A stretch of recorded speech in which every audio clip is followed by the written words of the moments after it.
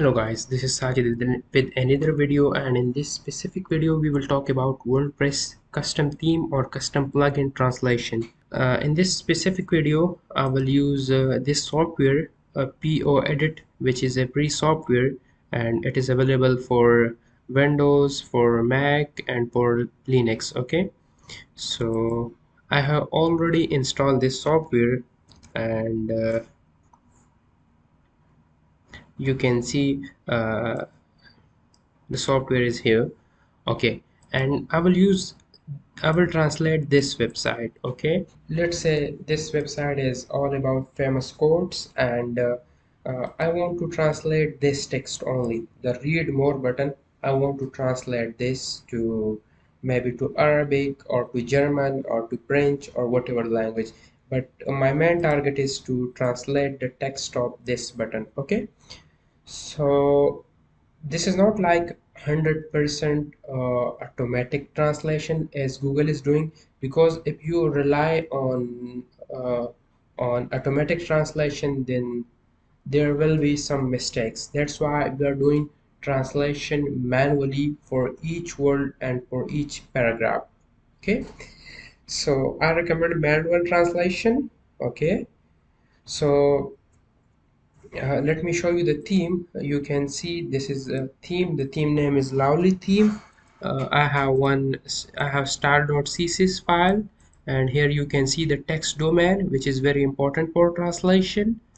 Then I have index.php file, a simple file with a read more button.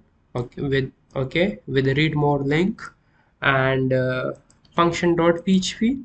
Okay, in this function.php here I'm using this hook. Okay, so this hook will execute when the theme is set up. Okay, and you can see I'm loading the language translation files here. Here I created a folder, you can see, but inside the folder there is no file, and so this code pointing to this folder which is empty. And Lovely theme, this is the text domain. Make sure this and this is same. Okay, both are same. So you understand star.css function.php, and if anything you want to translate, okay, so you will use this function. Okay, uh, underscore e. Okay, if you want to translate something, you will use underscore e function, and then you will pass the text, and then you will pass the text domain. Okay, so uh, this is text domain, and this is my text which I want to translate. Okay, so the translation is dependent on text domain. Make sure you use it correctly. Okay, now I open this software and I click on file, new. Here it is asking for the translation. So let's say I want to translate this website to Vietnamese, not the whole website but only this button. Okay, so you can see, you can choose here uh, any language, but I choose Vietnamese and I click next, and then I click on save. Okay, I save the file. Okay, I save inside the languages folder, and you can see the name is vi.po. You don't need to change the name. And then I extract from sources. So when I click this, it will extract, okay, everything, every string inside this wait, I need to mention this here. So first I add the source, where which folder I want to translate. So I want to translate this Lovely theme, and then I go here and I click like which function I'm using for translation purpose. I'm using underscore e. Okay, so you can see uh, this PoEdit software will automatically detect all the strings, okay, which are inside this underscore e function, like this read more. So now if I click on it, then I need to enter the translation here. Okay, so let's say uh, English to Vietnamese. What is the text? The text is, I think, read more. Okay, so I copy it and I paste it here. Okay, sorry.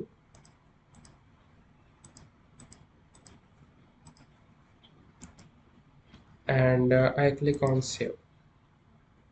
Okay, so click on save, and now I close this software. And if I here, if I show you the language folder, sorry, where I need to go to a theme, and you can see inside the lovely theme there is now two files, vi.mo and vi.po, which are the files for PoEdit, and WordPress will use them for translation purpose. Okay, now if I refresh, you can see no change, but first you will click on users. Okay, and then click on edit and mention the language. So for this, like for the admin panel, mostly I use English language, because I don't know Vietnamese are only for my visitors. So I update the profile, so the admin panel language will not change. Okay, if I change the language of my site, and then I go to setting general, and I change the language of my site. So here I change it to Vietnamese, and very difficult to find Vietnamese. uh, I think here this is Vietnam. Okay, so in the Vietnamese is written in Vietnamese language, a bit confusing. Okay, now let's see. You can see the read more button is changed. Okay, so now the question arises here, why we are not using some automatic tools like WordPress Translate or something like that. The reason is there this translation is not 100% accurate, and if you are making a professional website, then you need to be very careful with translation. That's why you should do the translation manually.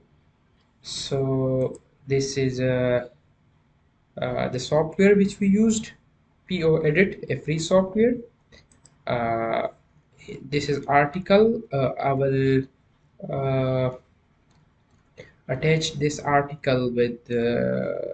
I will paste in the this article in the description of this video.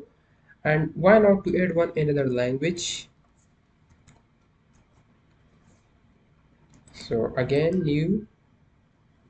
This time I want to add maybe Urdu.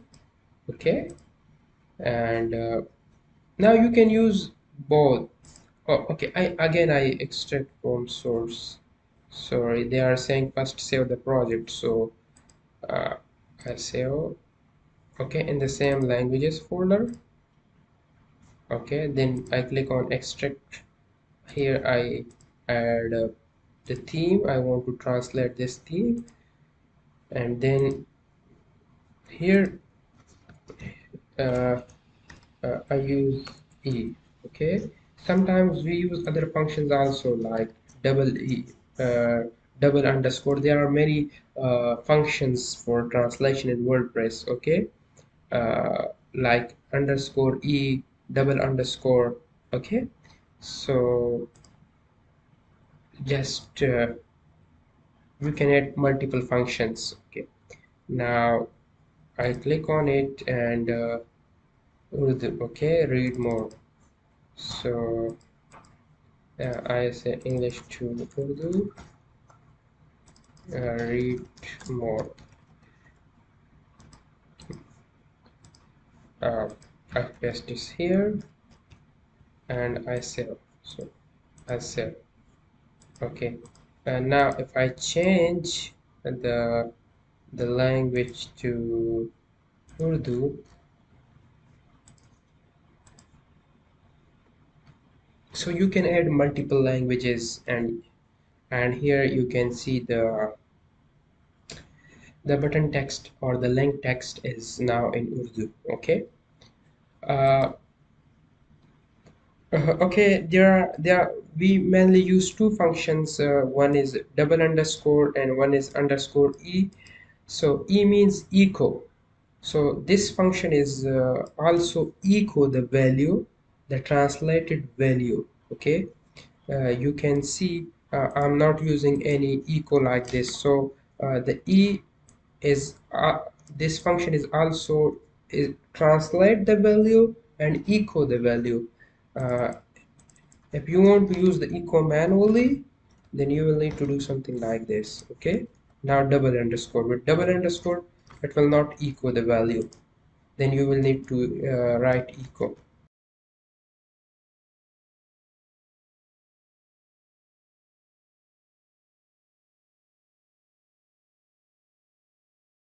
Okay, you can see still the same. Okay, that's it. And also, if you here you can see I use after setup theme. So you can read about it here. This event fires after the theme is loaded. Okay, so that's it. And if there is any question, you can ask me in the comment section. And if you like this video and you learned something from this, then please don't forget to subscribe, comment, like, and share. Thank you.